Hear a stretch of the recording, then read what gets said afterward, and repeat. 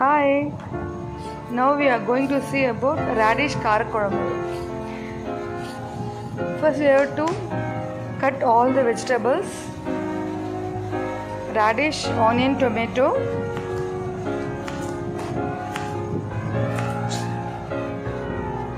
and then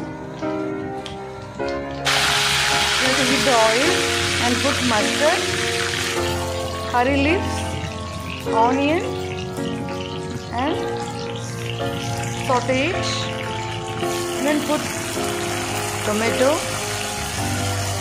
radish,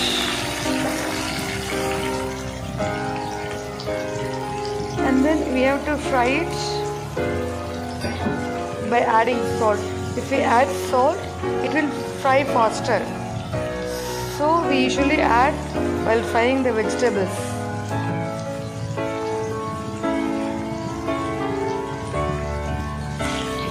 Since it contains water content, it should be fried before making any dish. So we have to fry at least for 5 minutes. So the smell of the radish is very tempting for everyone. Whether we make sambar or karakuzhambu or stir fry, the smell will be awesome. Now add sambar powder or chilli powder, whatever you have.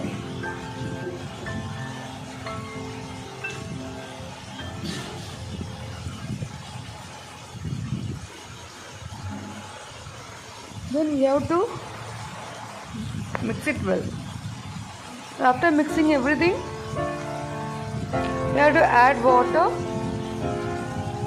to cook. So we have to boil it for at least 5 minutes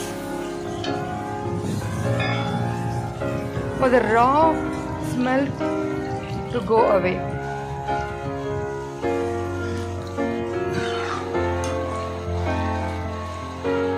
This Karakuzhambu goes well with rice, idli and dosa.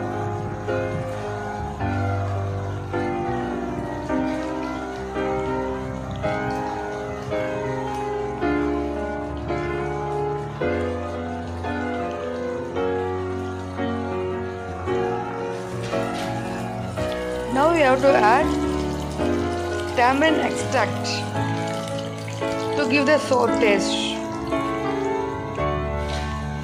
After we have to boil it for 5 minutes till the oil separates from the dish.